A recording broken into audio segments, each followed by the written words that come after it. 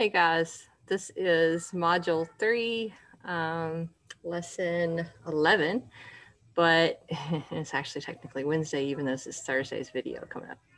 I'm in my classroom to do this video because the listed items that I would need to do lesson 10 were not actually the things that I needed to do lesson 10. So when I grabbed my stuff on Tuesday afternoon to do Wednesday's lesson at home, I didn't grab the right stuff. So I'm trying to make up for that. So I'm in my classroom to finish up the parts of lesson 10 that I wasn't able to do from home yesterday. So bear with me while I try to get everything together to try to finish up yesterday's lab. And if you hear noises in the background, that'd be Jacob Krudlick, Eli Ward, and their parents kind of fussing at them. And Miss Smith's daughter, you won't hear a peep from her because she is sweet and quiet and running amongst these boys, trying to keep up, but you won't hear her. Jacob and Eli, they are rearing to go and happy as could be and helpful as could be because they've already helped me in my classroom get things set up for my students for tomorrow, which is great.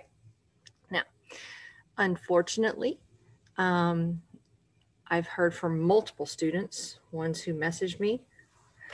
Sorry, hold on just a minute. My husband's coming up here to help me. I got to message him back.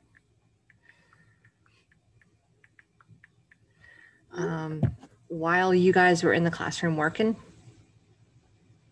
by the time you're watching this is Thursday. So yesterday for you, today for me, because it's still Wednesday afternoon for me. I was getting messages about students getting up and wandering around my classroom. I'm aware that there was an incident in my classroom Wednesday afternoon between some boys. If you were in your seat watching the video and copying things down, that would not have occurred. And you know very well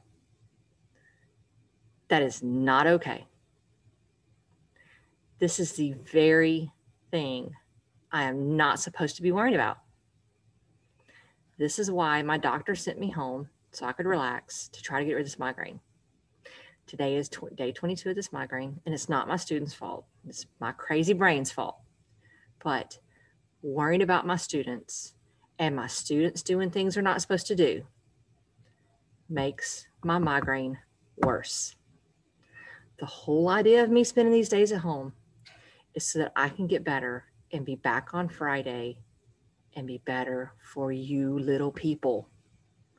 I've told you this before, and I hope every one of you guys know this. I love every one of you people. Okay, and I want to be my best for you. The part of my job that I love is my students. I need to be my best for my students. Part of that is you guys doing what you know you're supposed to do. Getting up and shoving each other, that's not being your best. Getting up and talking, that's not being your best. Sitting in your seat and talking, that's not being your best. Not doing your work, that's not being your best. Instead of Friday's quiz being an easy one that everybody should do just fine on, it's not gonna be. Okay? Yep, you're having a quiz Friday. And it's over the material that you have done Wednesday and Thursday. And I'm gonna make sure at least 1 or 2 questions have to do with things that are not written in your notebook, but they're things that you should have gotten from watching the videos. Just paying attention. So if you've been up wandering my classroom and all you did was copy the stuff from the notes, then you've missed some of the stuff you're gonna get from the quiz. I need you to do what you're supposed to do. I do what I'm supposed to do for you little people. I need you to do what you're supposed to do. I've already contacted one parent. I'm going to contact some more because I'm not going to have that happen. What happened today is not going to happen tomorrow. Mr. Thomas will be my sub tomorrow. I only wished he could have been my sub today, which for you guys would have been yesterday. Because like I said, you guys are watching this Thursday, even though I'm recording it Wednesday afternoon. Okay. I've got an hour and 10 minutes till the school shuts down. Mr. Vander will be coming in a few minutes to help me lift some things because there's some items that are very heavy that I'll be dealing with in a few minutes. Okay. I need you to do what you know you're supposed to do. You do not need me standing in front of you or sitting in here constantly telling you what you need to do. You already know. I love hearing my students correct each other because you guys know what you're supposed to do. And I shouldn't be spending critical minutes of my video reminding you of this. Now do what you're supposed to do. Be your best because I know how good every one of you are. Okay, now let's try to fix part of yesterday's lab that we weren't able to do because the curriculum writers did not tell me the right stuff to take home. Okay. All right, let me get to the right part of share screen. Ooh, wow. Wow, this is the worst the contrast has ever been on the live image. Wee, has terrible contrast. Come in, Elmo. Okay, waves at the beach. So if you remember yesterday, the paint pan did not fit in this bucket, obviously. Okay, I'm gonna zoom out. It did not fit in this bucket. It does, however, fit in this other bucket. Okay, hopefully this cord will let me reach this over here so you can see where this is going. Okay.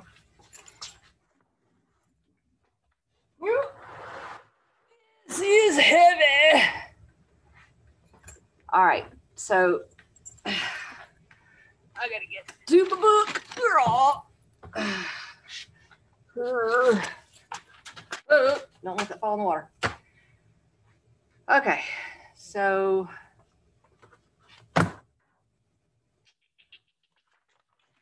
still have my paddle. Okay, wave transfer energy. Waves at the beach. What I'm supposed to be showing is something like waves at the beach. They're just updating that there's tornadoes in our area.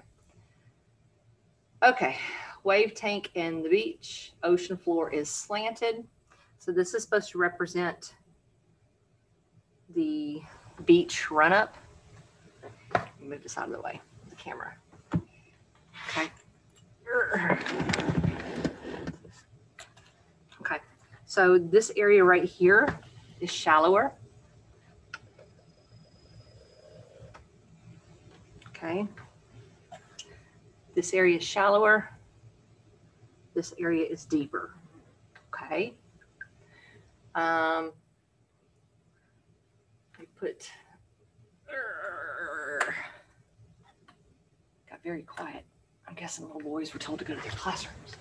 Their mama's classrooms, not their classrooms. All right, so let's put the boat in the shallower end and let's see if it moves up and down.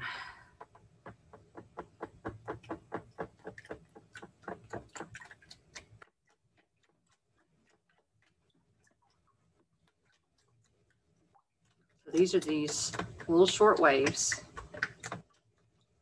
short wavelength, short amplitude. You see the boat is moving up and down in deep end, just like it would in deep water.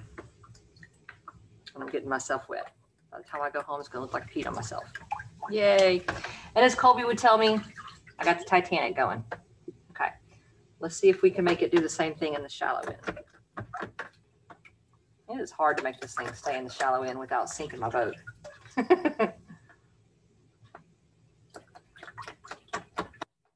That's why. I know you can't see it because of angle. I can see it very clearly. I keep throwing water right into the top of this boat, and that's why it's sinking.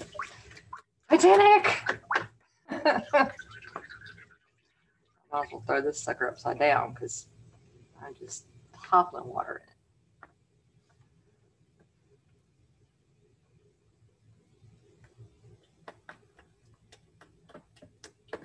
And indeed, it doesn't start moving up and down until it gets in the deeper water. Okay. It moves forward with the wave when it's in shallower water. And no matter what Ms. Vandiver does, she's sinking the boat. But watch when it's in shallower water. It moves forward. When it's in deep water, it doesn't keep moving forward. It's not all the way to the edge of the bin yet, but it stopped moving before it got there. And not just because I'm getting my own pants all wet. But look, it's not moving forward anymore now that it's in deeper water. So this would simulate what you see at the beach. Only my cat had not ruined my pictures. So when we were in Costa Rica, I can remember this picture of this boat that I took off the shore in Costa Rica, where the beach was like this. The boat was not, but the boat was out there where the water got deeper, and it never seemed to go anywhere. It just stayed out there where the water got deep. It never seemed to go anywhere, despite the waves coming up. Why didn't it go anywhere? Well, it's what we're seeing right here. It didn't go out to sea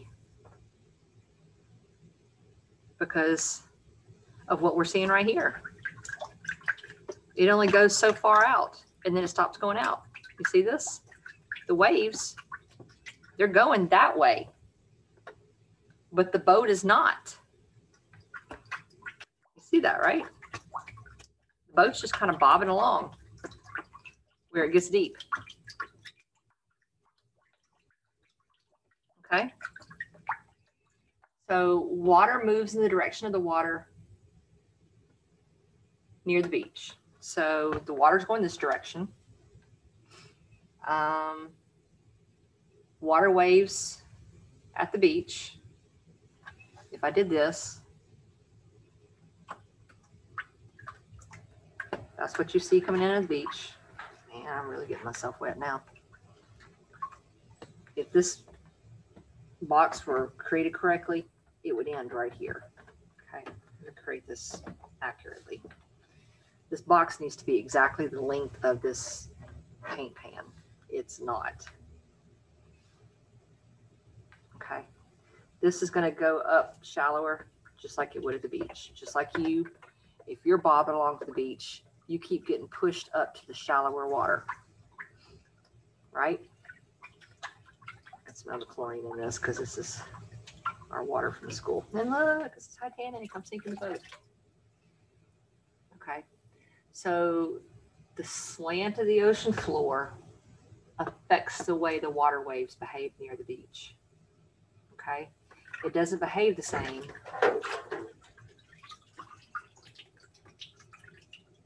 as without this pan, because the pan created a slant. Let's see how it behaves now.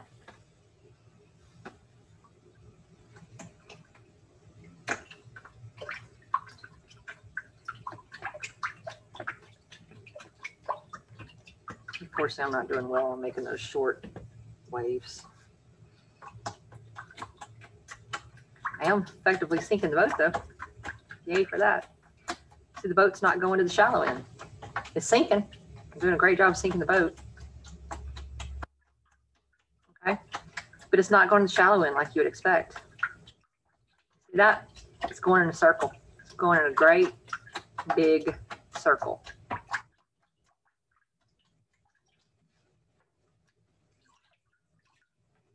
Now, as a reminder, drop this in and watch how it behaves differently. This the deep end, the shallow end.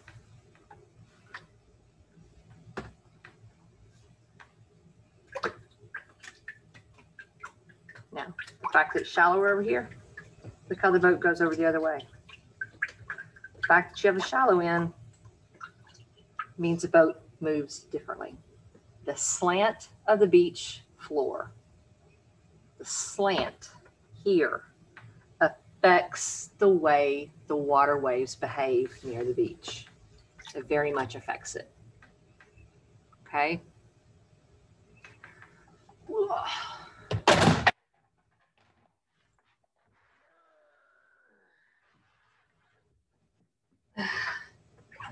Senior Vandiver will be here in a little bit to pour out all this water because this is too heavy for me to carry. Already dragged it over here one way. Okay, now I'm going to pull over the poster while I have this set up here. Show you something else.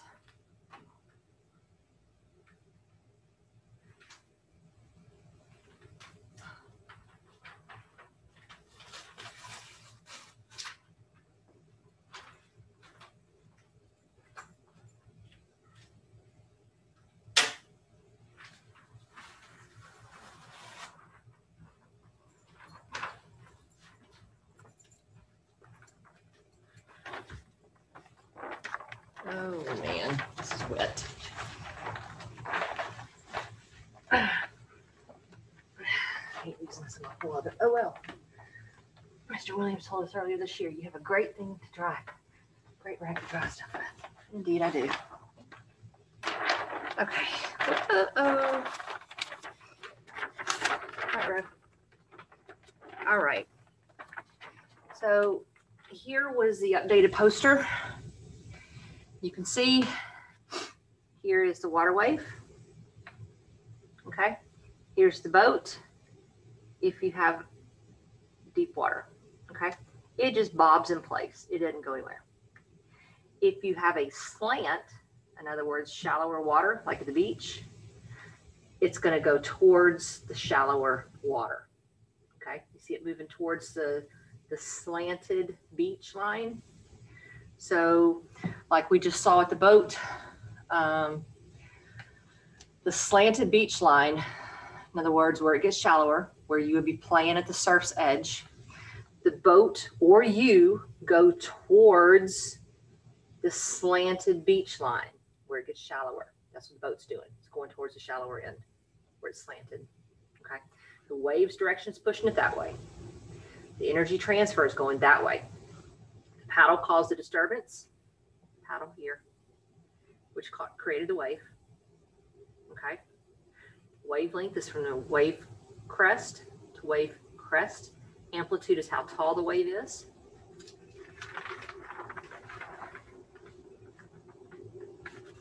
Okay. And here's the explanation over here that we've added. A wave is a regular pattern of motion caused by a disturbance. The paddle causes a disturbance and the wave travels away from it. The wavelength is the distance from one wave peak to the next. In deep water, waves transfer energy, but they do not transfer matter. That's why that boat doesn't move anywhere. It just kind of bobs up and down. This explains why an object moves up and down or side to side when waves pass, but it stays in about the same spot. The slanted ocean floor, which is this, by the beach, causes matter, i.e. the boat, or you, to move in the direction of the wave. That's why you get pushed in towards the shore.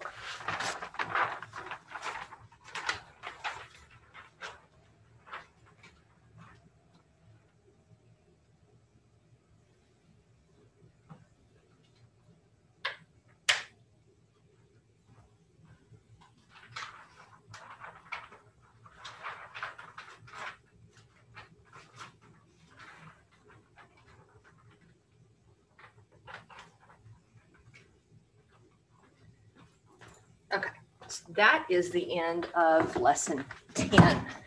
Now, let's start with lesson 11. I have less than an hour to do all this. So hopefully I can do this in less than an hour. Wish me luck. Okay, launch. Okay, we talked at the end of yesterday's lesson about how elephants detect ground vibrations with their feet. Let me push this back a bit. They detect ground vibrations with their feet and with their feet and with their trunks. Okay. We humans have short trunks, our noses, trunks. Okay.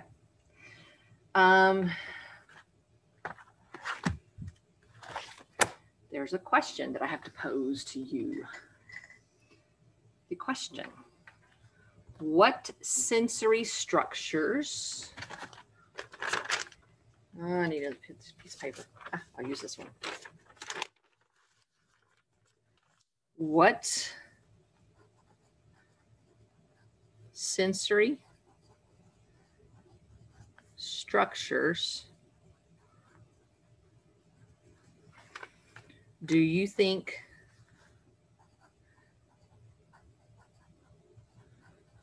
elephants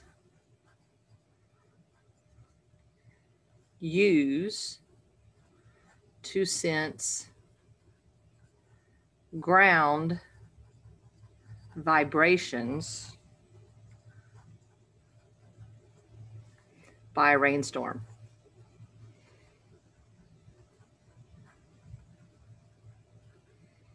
Okay, that's the question. I'm going to zoom in. What sensory structures do you think elephants use to sense ground vibrations caused by a rainstorm? Okay, you've had some think time. You're going to answer that right here. That's on page 25. Launch.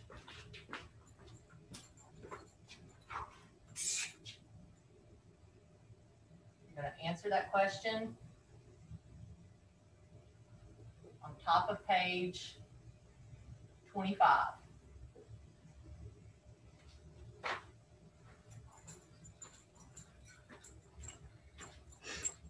Okay.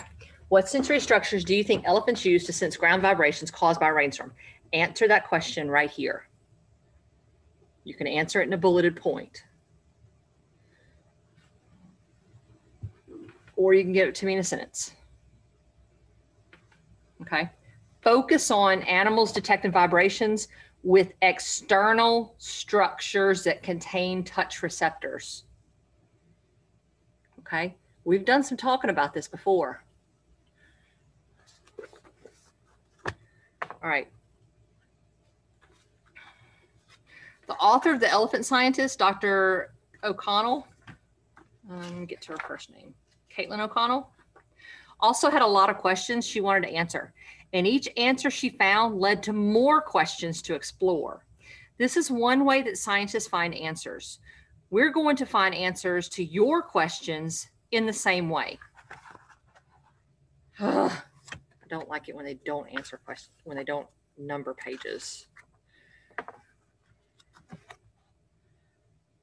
Fancy footwork. 33. Okay.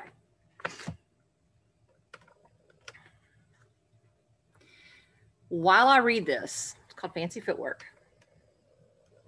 I want you to focus on something. Okay. And again, you know the problems I've had with glare. Listen for ways elephants detect ground vibrations. Okay. Fancy footwork. It was during Caitlin's visits to Etosha that she first noticed the elephants freezing like plant hoppers when listening for the arrival of other herds. When she saw the huge mammals stopping in their tracks and leaning forward on their front feet, she began to wonder if vibrations in the ground could hold important messages for elephants. Remember when we were reading about the plant hoppers? Why do they freeze in place? I'm going to go back to page 3.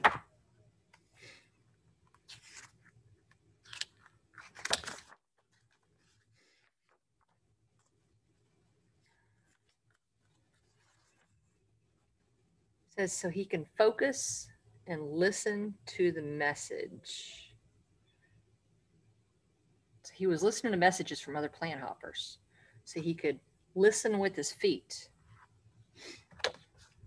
Okay. And there's this little information right here. An elephant's foot has a fatty heel. Wonder what that means. What does that have to do with it? Look at all that texture on that elephant's leg. So much detail. Okay. So So here's a really cool x-ray. An elephant walks on his tiptoes with his weight forward, she explains, supporting each foot.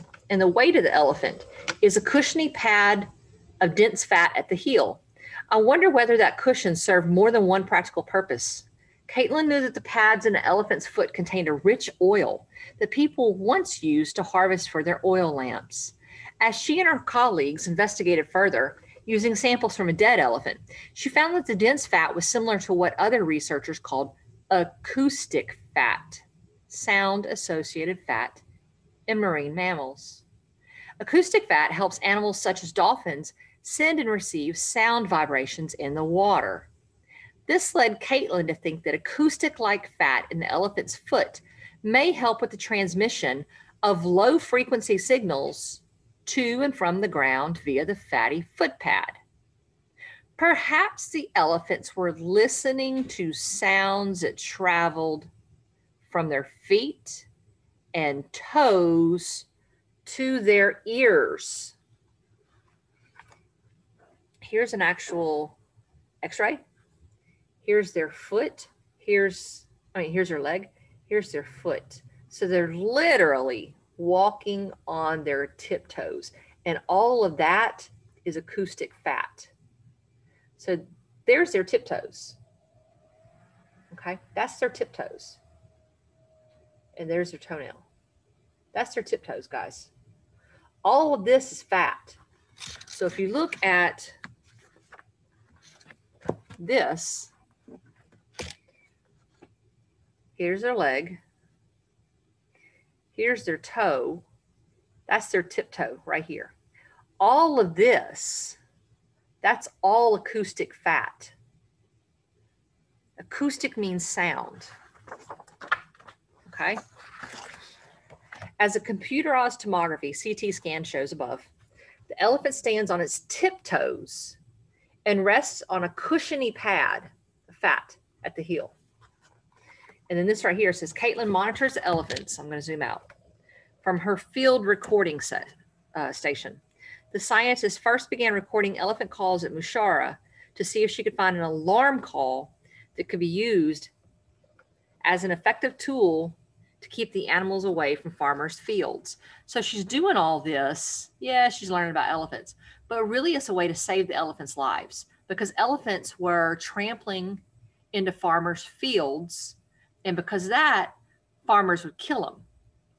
And you remember what I told you about elephants being endangered, okay?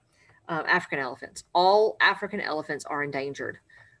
Field elephants are endangered where they've lost crucial numbers, but forest elephants are critically endangered. They're about to go extinct. They're very close to being extinct. So she's trying to find ways to make people take notice and save these guys' lives. And by learning how these elephants communicate with one another, she can find ways to communicate back with these elephants and keep them out of farmers' fields. By keeping them out of farmers' fields, farmers wouldn't kill them. So she's saving their lives by learning about how elephants communicate. Okay, that's the whole point of this. Okay, an elephant family group flees in response to one of Caitlin's recorded alarm calls. So she's learning how to communicate with them. See, these are field elephants. Their tusks are straight, and these are males. They have tusks. You can tell it's a male there too. She's learning how to communicate with them, which is crucial. You got to know how they communicate to communicate with them and to try to save their lives. In other words, how do you talk to an elephant? Look at this one. Majestic, yes. But this one, that's very aggressive. And that's what it says right here.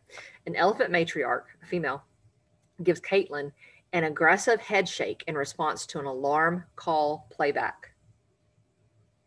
Okay, so clearly, look at those eyes. So intelligent. Clearly, she's been able to communicate with this elephant because she's made that elephant very mad. And that elephant's warning her to get back. And she's not just warning Caitlin because she sees Caitlin. It's because Caitlin's been able to communicate with her using those recorded sounds from other elephants. Okay, so I'm going to go back and pick up what we were reading. Perhaps the elephants were listening to sounds that traveled from their feet and their toes to their ears, Caitlin surmised. It's just surmise means to guess by educated guess. Okay. These low level vibrations. Do you remember when I played those sounds? Some of them were high pitched and I couldn't hear them, but you could. And then there were really low level sounds that we couldn't hear, but we learned that elephants can. And the elephants, sorry, allergies so bad. Might be raining outside, but I came in with lots of pollen on me. Elephants, they communicate using these really low level, less than 100 hertz vibrations through the air, through the ground, that we can't hear, but they can, and they communicate a lot that way. These low level vibrations in the ground might be byproducts of the elephant's booming voices and footfalls. So a footfall is that, okay? Which were so forceful they shook the earth. You can imagine a 1 ton or 2 ton elephant, it shakes the earth when it walks. As a result, their greetings, mating calls, and alarm signals might not only travel through the air as sound waves, but might also ripple through the ground. Okay, so let me back up just a little bit. When we talked about that foot cushion, that fatty foot cushion, that acoustic foot cushion, that fat, what might be another function of the cushion? Think. Let me give you a hint. I'm wearing a shoe. Now, it's not made of fat. Fat would start to stink after a while. But it is cushioning, okay? These Skechers, this is that memory foam. Nice and cushiony.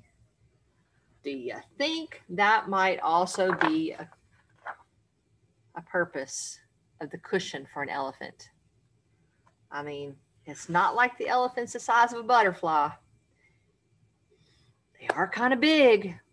So do you think it could protect it from the fact that she's a little bit big? She's a little bit heavy.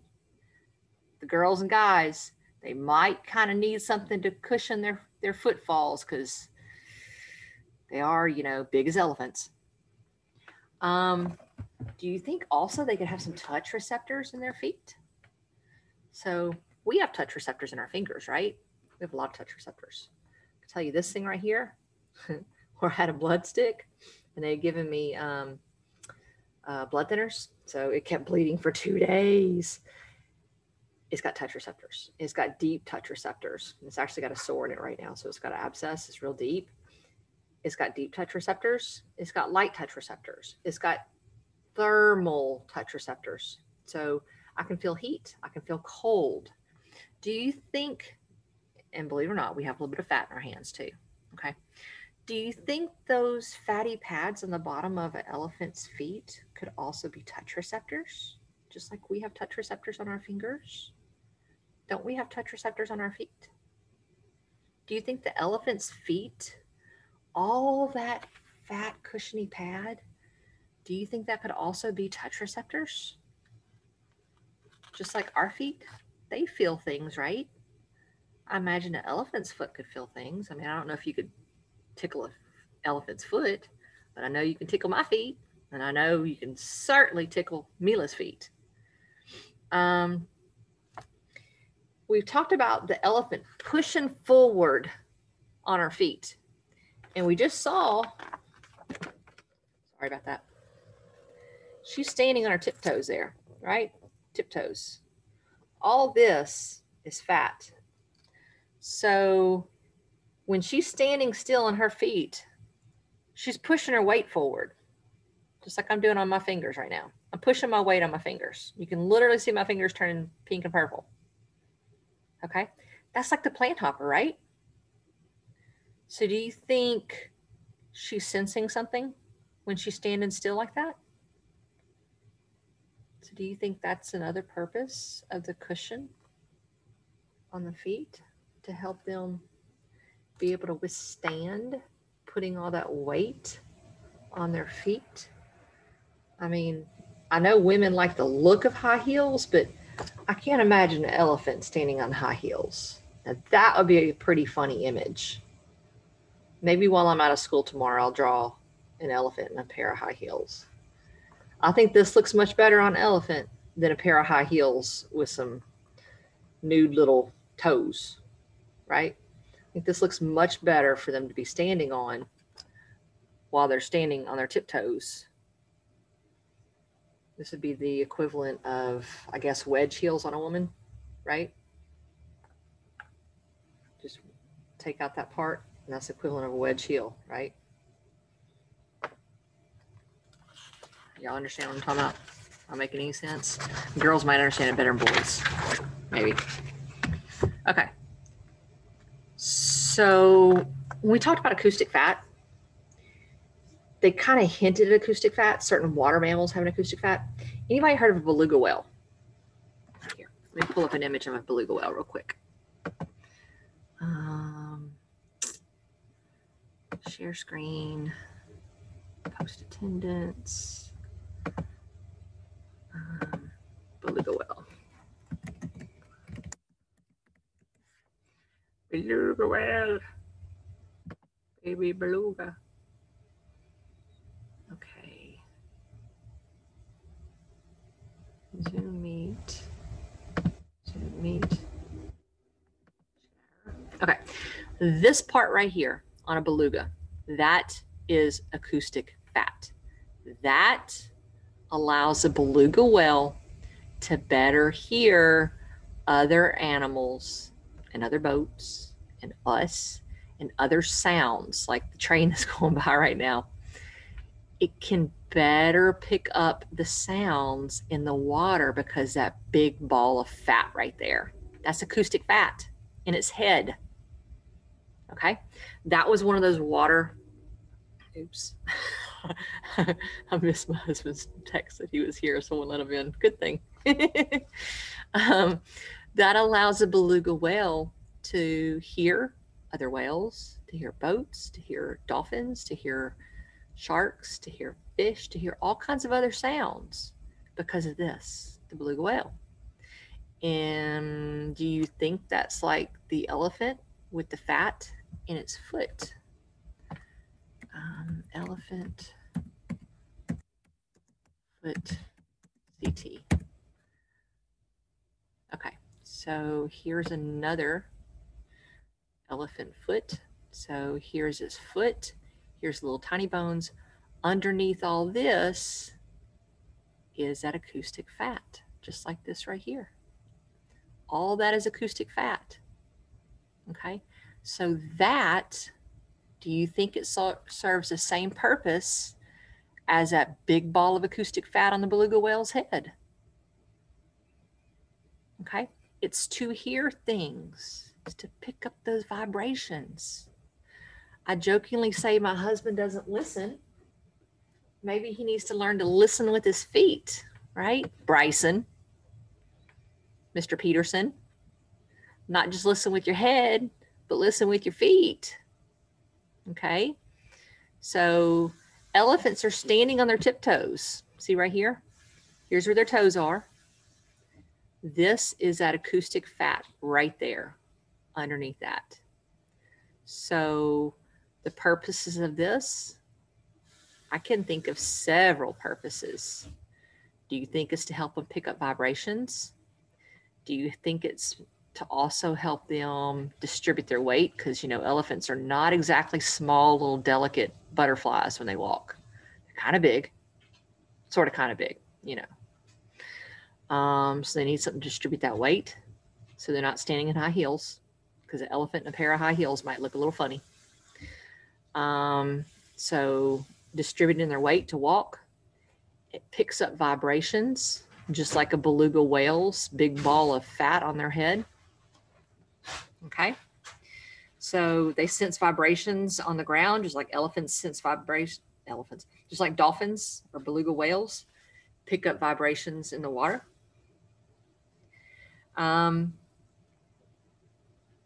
Page 30. Let me go back to some thing here. Stop share on this. Screen share on this. Craig, I need you to go pour out this bucket of water right beside me.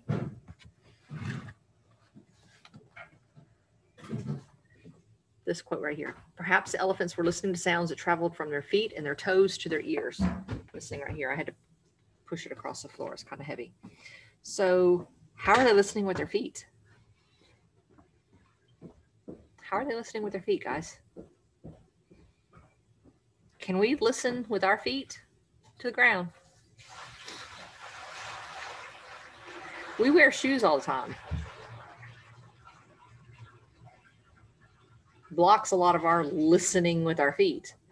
But elephants, are they listening with their feet with those acoustic pads in the bottom of their feet? Plant hoppers do it. They lean on their feet, right? Plant hoppers lean on their feet to listen with their feet. Maybe elephants are doing it too. All right. Let's go to this part about vibrations.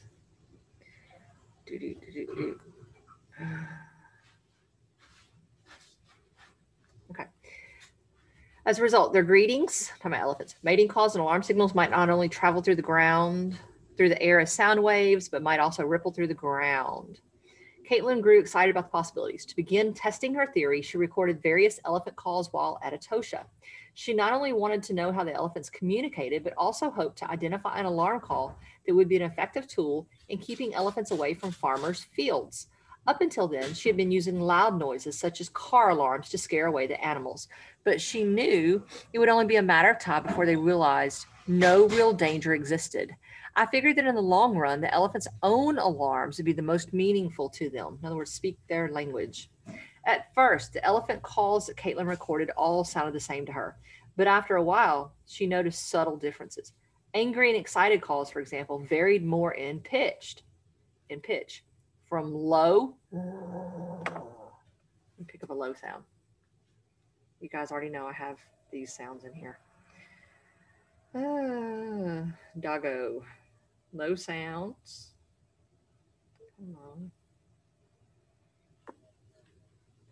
From low sounds to high.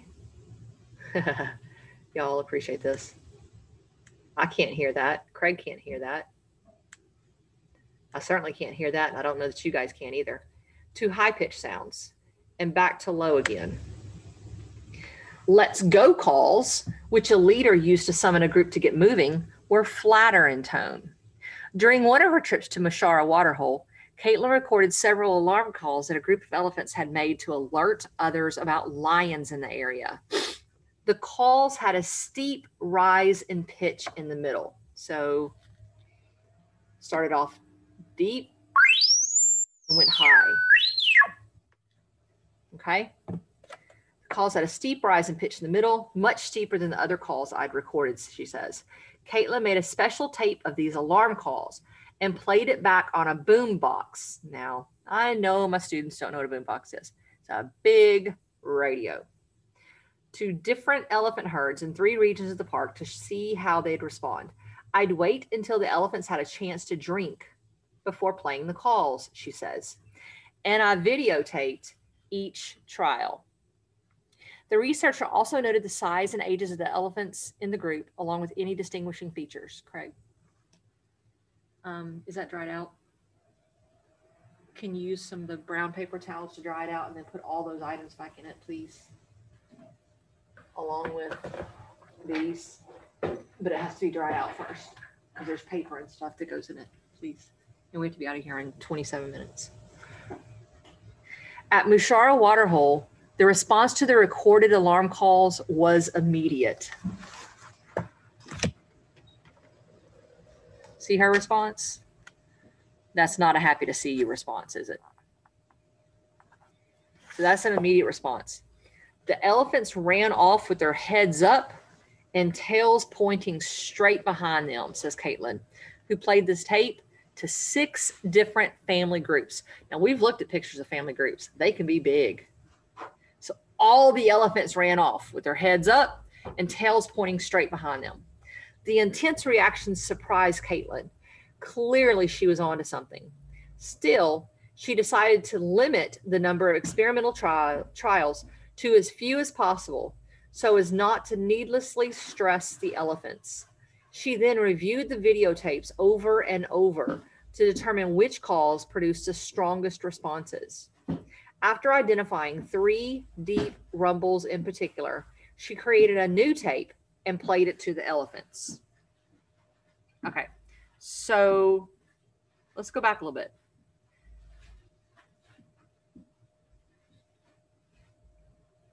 To this one quote.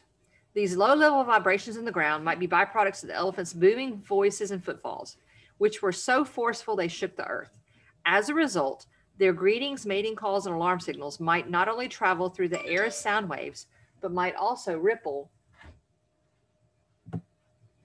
through the ground. Where do the vibrations in the ground come from? Are they coming from the elephant's footfalls? Just like when you guys are on the stairwell and you sound like a herd of elephants that I joke about, but actually elephants don't make that much noise. Do they also come from the elephants' booming voices? Kind of hard to think that elephants make a lot of noise, but they do. And the elephants, when they're trumpeting, all that trumpeting makes a lot of noise and it shakes the earth. Lots of elephants doing that. It shakes the earth. What senses do elephants use to detect other elephants' booming voices and other elephants' footfalls? What senses?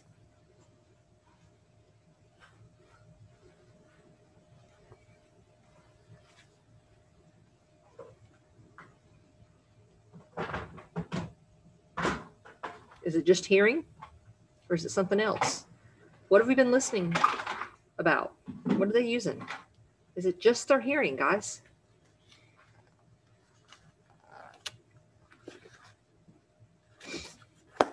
It's not just their hearing, is it? They're also using their feet to detect vibrations, aren't they? So they're using touch and hearing. And what do you think sensory receptors in the elephant's feet detect?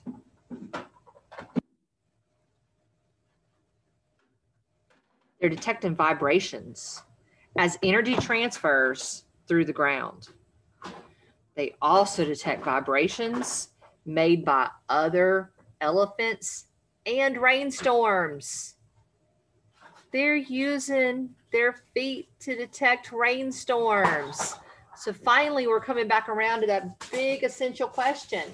How do elephants sense rainstorms from more than 100 miles away? The one that's on my LED board, that's what I was looking at, besides my husband over here. That goes in there too, yes, sir. Thank you. So they detect vibrations made by rainstorms and other elephants. And even my students on the stairwell, they would detect that probably from 100 miles away too, because you guys know you're loud. Okay, so let me finish this page too. Okay. So Caitlin identified 3 deep rumbles in particular. She created a new tape and played it to the elephants.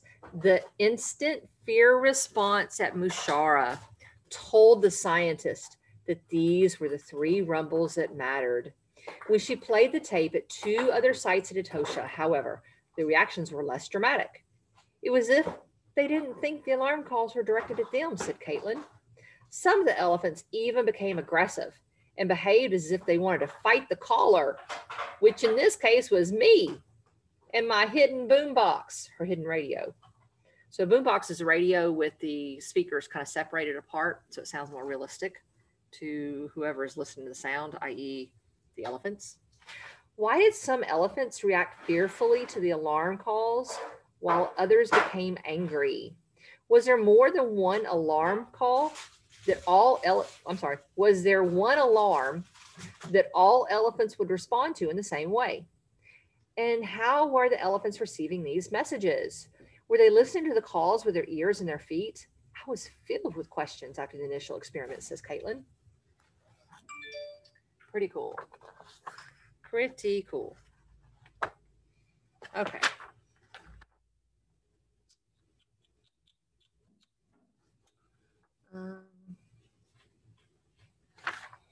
So we got through all of that.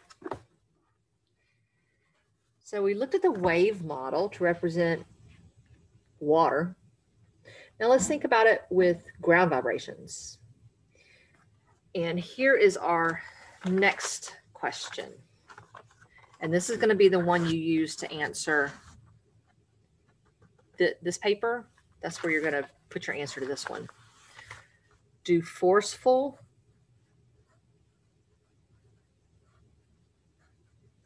booming voices, such as my husband's, and footfalls, in other words, could he scare away an elephant, indicate vibrations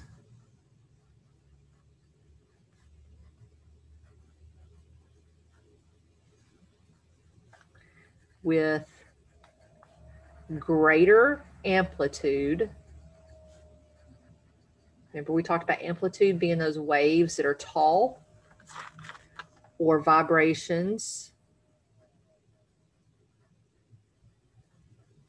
with less amplitude. In other words, those shorter waves. And when I mean greater amplitude, that's greater amplitude. This is lesser amplitude. Okay, can you see that? Come on, Elmo. That's big amplitude, that's little amplitude, with less amplitude.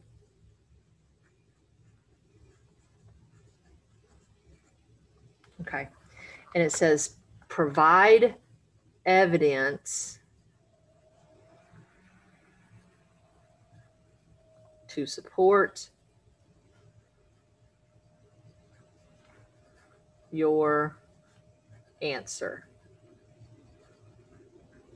Okay, you're not writing this question here.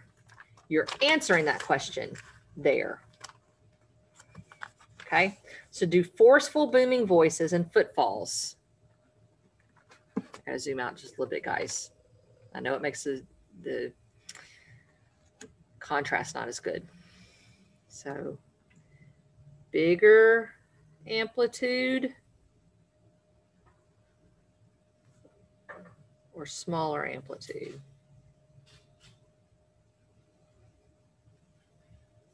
Do forceful booming voices and footfalls indicate vibrations with greater amplitude or vibrations with less amplitude? Provide evidence to support your answer. Okay, now I've just read to you 3 pages out of The Elephant Scientist. So I've given you quite a bit of evidence, and I've shown you pictures that I've pulled up online to try to give you more evidence. So you need to answer this question in your book on the bottom of page 25. Okay.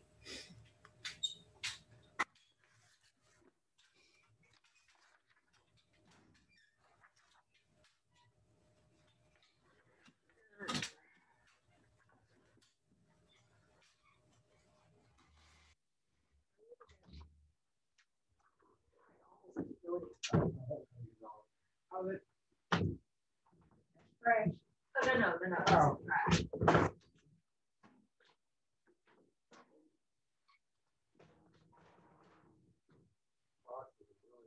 I know it does.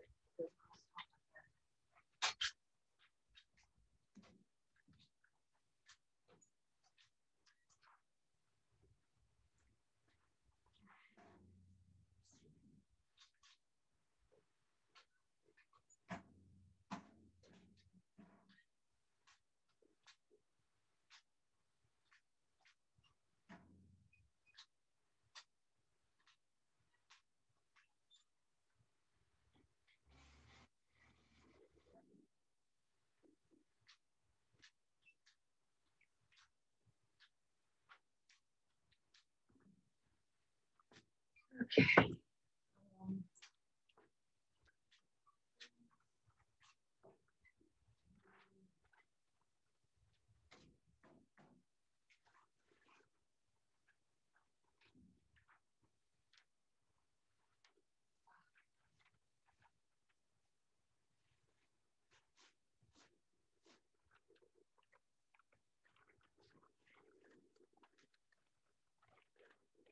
right, guys, a little bit more to the video. So it says to update our anchor chart, which I added stuff to on Tuesday before I left school. This should be answered by now. If not, hit pause, get this answered, because this is what I'm grading on Friday. Notice today's is not copying anything. This is all your own work. Everybody should be giving me different answers. Okay, so updating the anchor chart. I've got to zoom this way out.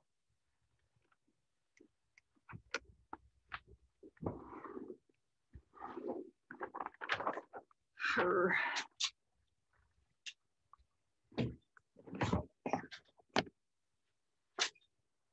Okay. So sense and response, sensory structures. Animals have sensory structures such as eyes, ears, nose to help them gather information about their environments. These sensory structures have smaller structures called sensory receptors. Different sensory receptors receive different information, light, sound, taste, touch, odor, about the same environment and send it to the animal's brain. Now I'll talk about waves. Waves form regular patterns described by their amplitude and wavelength. Waves moving across deep water move matter up and down or back and forth, but do not cause matter to move in the same direction as a wave. Waves transfer energy across a distance. Now back to animals. For an animal to sense vibrations in the ground, energy must travel from a source to an animal's sense receptors.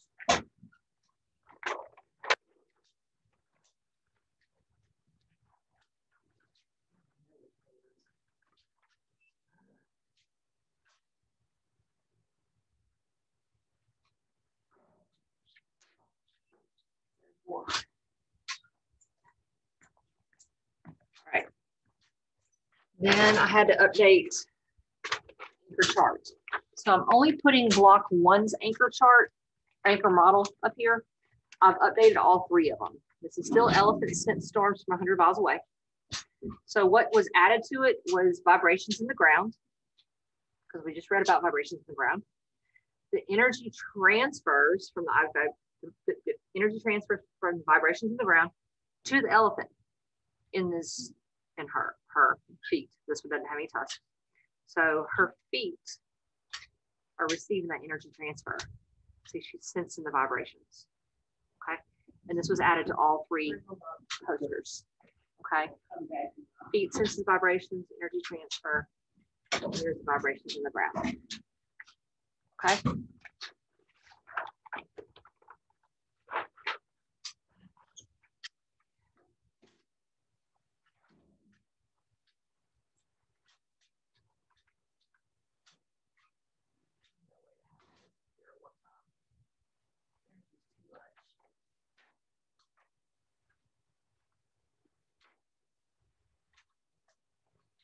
See my fussing? Mm-hmm.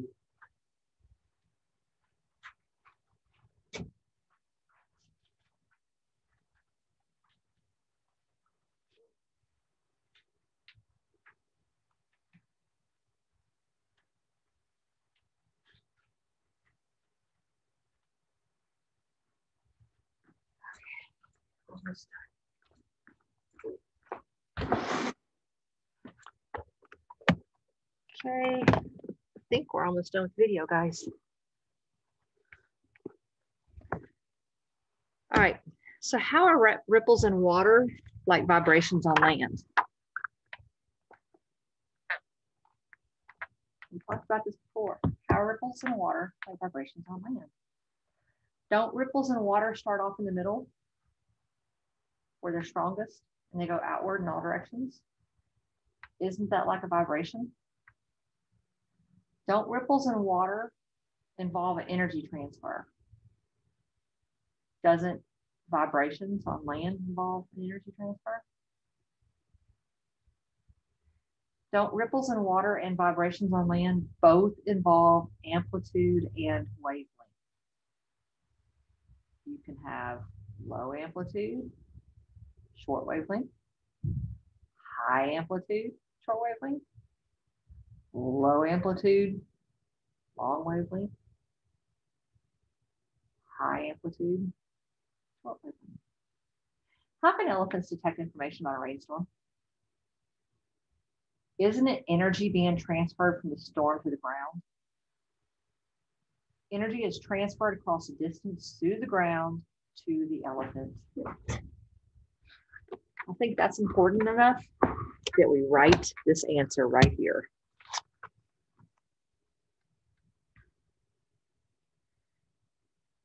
Elephants can detect information about a rainstorm when energy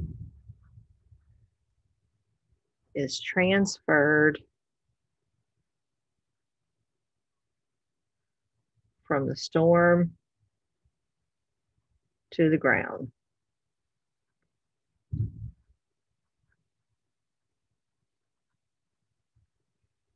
That energy is transferred across a distance through the ground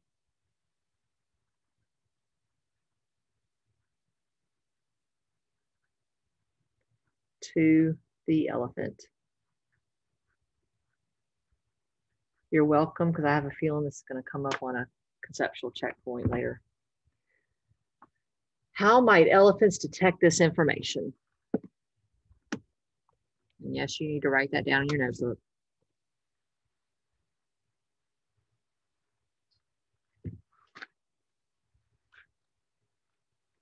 It'd be nice if this came in. Earth to Elmo, Earth to Elmo.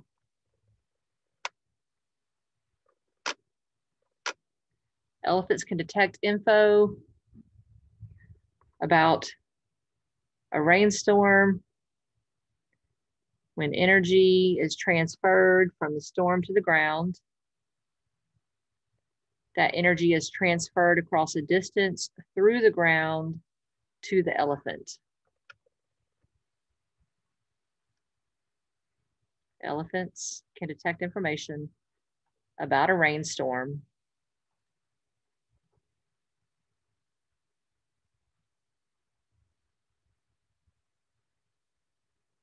when energy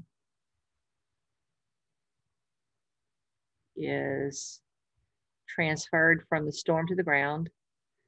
That energy is transferred across a distance through the ground to the elephant. Yep, you need to write that. I believe that's probably going to be the answer to a question later on. It's necessary that you write it. If you need to, pause the video now. Okay. How might elephants detect this information? What are they using to detect it? What have we been talking about today? I have hands. I also have feet, but elephants are using their feet. What receptors are they using, guys? Where are the touch receptors they're using? In their feet. Okay. Oh, I need to add something to the picture. Yay, not quite done yet.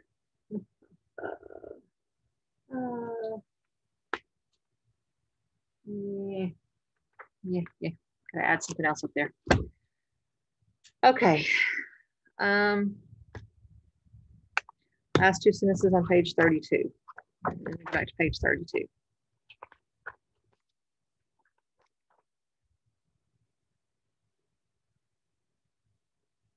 Was there one alarm that all elephants would respond to in the same way? And how are the elephants receiving these messages? Were they listening to the calls with their ears and with their feet? I was filled with questions after the initial experiments, says Caitlin. Dr. O'Connell still had questions about how elephants sensed the call of other elephants. Think about how the questions to those answers might relate to how elephants sense distant rainstorms. What type of information can elephants detect from rainstorms in addition to vibrations in the ground? They're not only picking up vibrations in the ground, but what else can they get? What other kind of information can elephants receive? They're not just listening with their feet. How else are they listening, guys? How do you listen? With your ears, I hope. So you can hear sounds. What questions do we still need to investigate, just like Dr. O'Connell? Do we know what all kinds of sounds elephants can hear with their ears? The book said sound waves. Does sound move like a wave, like a water wave? How can we investigate how animals detect sounds? Couldn't we explore different sounds to see how sound works? Maybe we could find a way to see sound like we did when we use water waves to model ground vibrations. Our next phenomenon question is going to be, how does sound work? I need to add one more statement to the elephant picture, and I'm going to do this once this starts converting because I've got 5 minutes till I'm supposed to be out of here. This is not going to be converted and uploaded to YouTube that fast. But that is, energy is transferred from a rainstorm through the ground by waves. As energy moves through the ground, it causes vibrations that we think elephants can sense with their feet. Maybe these sensory structures have receptors that are specialized to sense rainstorms from more than 100 miles away. Okay, so that is it for our lesson. My picture isn't too bad compared to theirs, right? Craig, look, their picture, my elephant isn't too darn bad, is it? Trunk's not on the ground. Apparently trunk's supposed to be on the ground. I've got 2 of them with the trunk on the ground, one of them with the trunk up in his mouth. So that is it for Thursday's lesson, guys. See y'all. That's the end of lesson 11. Do what you're supposed to do on Thursday. Don't let me get more reports from multiple students about students not doing what they're supposed to do. Let me get good reports from Mr. Thomas on Thursday and from my students, because you don't know who it is. It's letting me know what's going on, or what teachers is letting me know what's going on either. See y'all. Bye.